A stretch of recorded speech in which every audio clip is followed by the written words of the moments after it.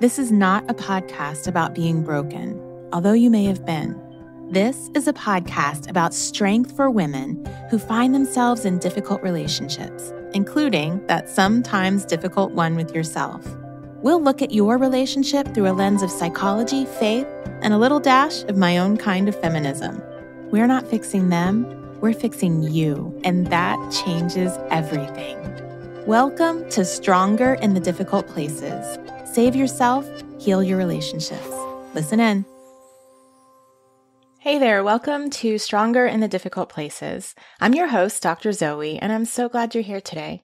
Today's topic is going deep with yourself, reclaiming what distracted living is taking from you. But first up, my win and my fail. My win is that I mailed off the last of the boxes to be shipped to my sisters and then driven to Rhode Island to drop off Sage at school. We've got 2 more weeks left, and then we're headed off. For those who don't know, I live in California. I've raised my kids in the Los Angeles area, and my second son is going to school in Rhode Island. So we've got a big trip ahead of us. I've been probably boring with you guys with the details, but it's kind of a big deal for this mama here. But my win is that we finally shipped off the last of the boxes, so now we just have to fly there. Oddly enough, my mother is getting married the same weekend, so we're flying to Maryland. My mom is getting married. I'm literally leaving immediately after the ceremony, and we're driving up north to Rhode Island to drop my son off. So it will be a busy but lovely, wonderful trip. My fail is that I lost my phone in my house, and it derailed my entire day because I had some phone sessions planned in the car when I was driving. And I don't even know if I have a phone at the house. I technically do, but I don't know where it is. I don't know how to access it. We need to probably cut the thing off. I've been spoiled by my Apple Watch because my Apple Watch, I can always click it. If you guys have Apple Watches, you know exactly what I'm talking about. It will find my phone for me. It'll ding my phone. Well, somehow, long story, I won't get into, it got disconnected from my phone. So I couldn't find my phone. I had to leave to get to an appointment on time, but I also had a phone session on the way to the appointment because I schedule my life like that. So I managed to have an entire therapy session on my Apple Watch. It worked, so I guess I can't complain about that. I did eventually find my phone. I had left it out in my backyard in the garden. Why? I have no idea, but that's where it was. Anyway, that was my fail. I want to come up with some really cool, learning lesson from that, but I just don't have one today. Let's get on to the topic. Going deep with yourself. I read the book Deep Work by Newport, and this book is really a perspective changer for anyone who creates and produces original work or content. So writers, authors, scientists, artists, etc. If you're a creator, you have to get this book. Read it hands down. But if you are not, and I recognize that makes up probably the majority of you out there listening to my podcast, I still feel that there is value in going deep in life, of course, rather than just staying on the surface. And that's what I want to talk about today. So what does going deep mean? Well, Newport revealed that much of our daily life is spent in what he calls shallow work. I don't think this is going to be a surprise to you. Shallow work he defines as non-cognitive logistical, or minor duties performed in a state of distraction.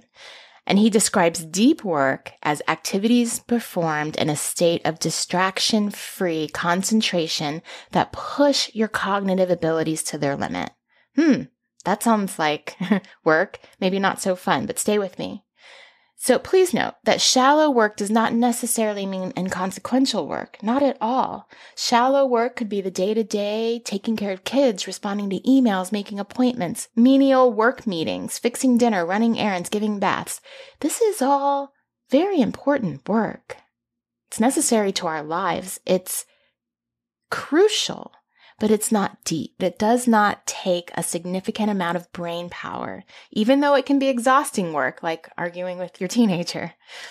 Shallow work can also be things like watching TV, engaging in meaningless conversation, scrolling Facebook or Insta, playing video games, or watching YouTube. And we can be left after a day of shallow work feeling like we're getting a lot done. And we are, but shallow work can easily take over our entire lives, and we can go years not realizing that we're just putting out surface fires. So today is not a call of action for you to do less shallow work.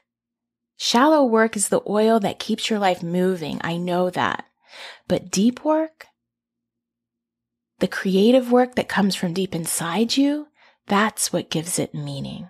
Now, maybe you're thinking, well, that's not what I do. I'm a mom, or I'm a nurse, or I'm not creating something.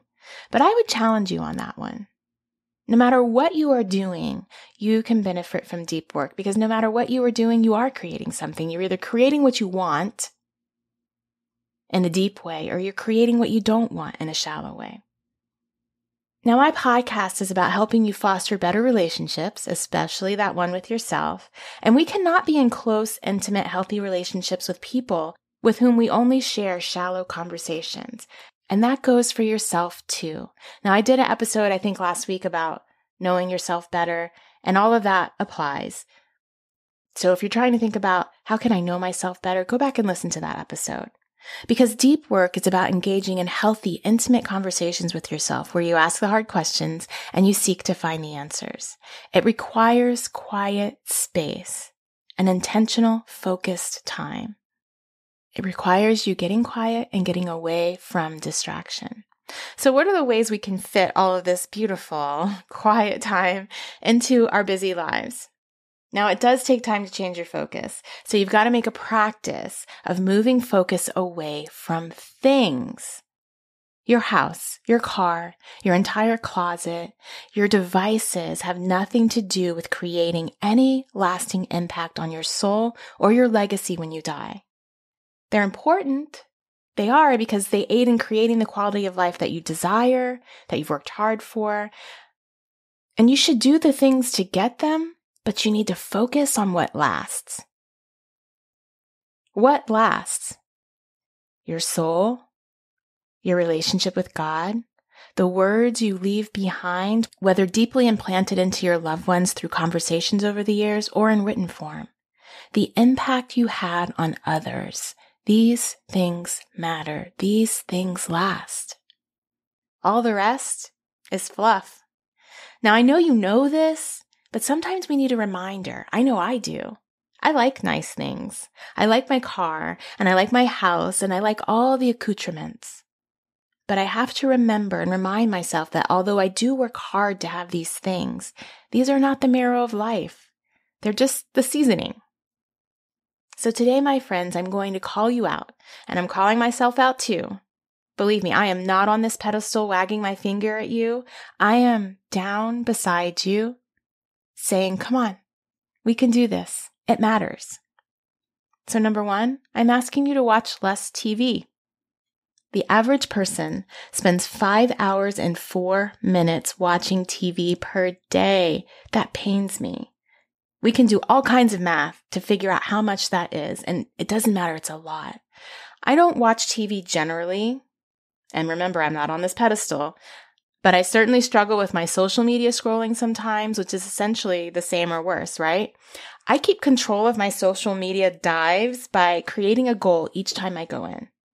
Yes, I use this language because I have to prepare like I'm about to run headlong into a battlefield of distracting landmines. My mission when I go on Instagram is to get in and out in less than 2 minutes. And I remind myself of the mission whenever I click that little pink camera. The same for other social platforms. Can I actually do that? Yes.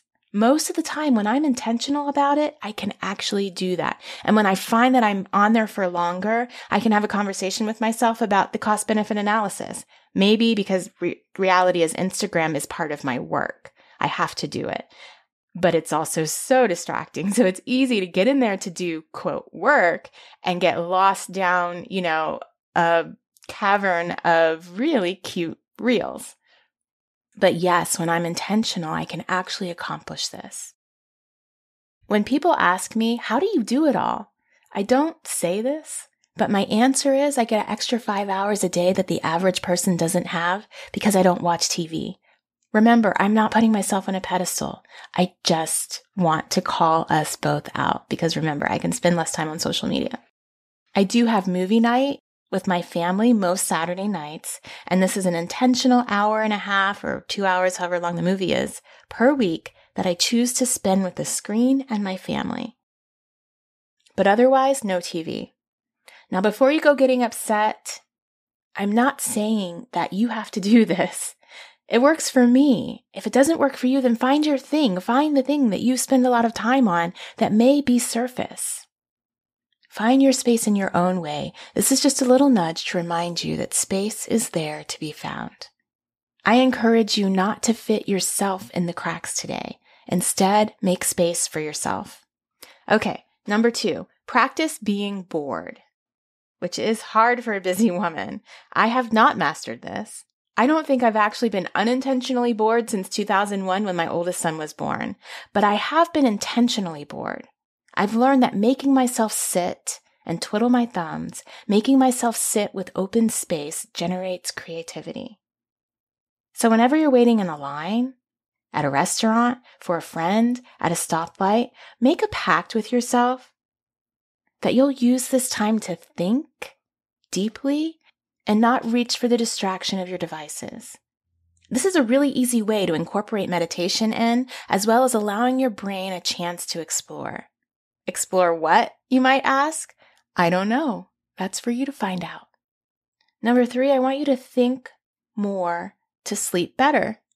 So many women have issues with sleep. Either you can't get to sleep or you wake up in the middle of the night with thoughts racing and your sleep doesn't feel restorative, or there are a lot of different sleep issues that women bring to me, and often it's about their thoughts and how they're distracting their sleep.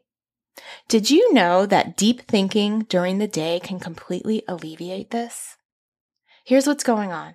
You spend much of your day ignoring yourself. You push away your feelings. You distract yourself with devices, busyness, and all of the experiences so that you don't have to deal with what your mind really needs to focus on for health and growth. Because honestly, sometimes it doesn't feel good to focus on these things. It's easier to distract ourselves from it. So when you finally quiet your mind and you try to go to sleep, or even worse, you distract yourself to sleep with TV, radio, medication, or even a book, your brain is only then finally able to process all the things that you weren't processing when you were conscious. And this is so unfair because you're shortchanging your brain. It needs more time than your sleeping hours to process your life, and at least some of the processing needs to be done consciously. So it wakes you up, or it keeps you up with all these thoughts that you don't want because now you want to go to sleep. So give your brain what it wants and make a habit of practicing below the surface living, deep thinking. Give your brain enough space that it only needs to process the subconscious issues during sleep, and then your sleep will be more restorative and your waking hours will feel more congruent and connected. I'm going to leave you with a quote that I first heard when I think maybe I was a sophomore in high school. It really spoke to me then, and happening on it just recently spoke to me again. It's by Henry David Thoreau. I went to the woods because I wished to live deliberately, to front only the essential facts of life and see if I could not learn what it had to teach, and not when I came to die discover that I had not lived. I did not wish to live what was not life. Living is so dear, nor did I wish to practice resignation unless it was quite necessary. I wanted to live deep and suck out all the marrow of life, to live so sturdily and Spartan, like as to put to rout all that was not life, to cut a broad swath and shave close, to drive into a corner and reduce it to its lowest terms. Now, of course, this goes on, but this is beautiful. And if we could all live deeply all the time, I'm sure it would be phenomenal, or maybe it would be weird. But my hope for you today is that you walk the edge towards sucking the marrow out of life. The dishes and the email, the taxes and the homework assignments, yeah, they all need to be done. I get that. But the actual living of life that happens outside of the mandatory tasks, My hope for you is that you say no to distractions and you dance there regularly. Thank you for listening to Stronger in the Difficult Places. New episodes go up on Tuesdays. Subscribe to my email list so that you can receive weekly encouragement from me and have a strong week. Go think deeply.